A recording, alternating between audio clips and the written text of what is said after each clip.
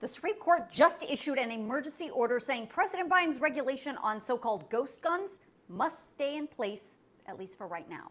So last year, the Bureau of Alcohol, Tobacco, Firearms, and Explosives issued a regulation that broadens the Bureau's definition of the word firearm in the Gun Control Act of 1968 to include so-called ghost guns. Now, I actually told you all about that when it happened in this video. The regulation does not ban the sale or possession of the kits or components that make up these types of weapons, but instead required the manufacturers and sellers to obtain a license, mark their products and pieces with serial numbers, and conduct background checks. Gun owners and advocacy groups sued, saying the regulation is not authorized by the 1968 law, and a federal judge in the Northern District of Texas agreed with them, striking down the regulation.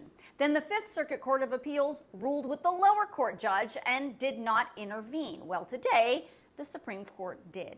In a 5-4 ruling, the court said the Biden administration policy regarding these so-called ghost guns must stay in place while the case continues to play out in the lower courts. Chief Justice John Roberts, along with Justices Barrett, Sotomayor, Kagan, and Jackson, were all in the majority. They gave no explanation for their ruling, nor did the 4 conservative justices who dissented.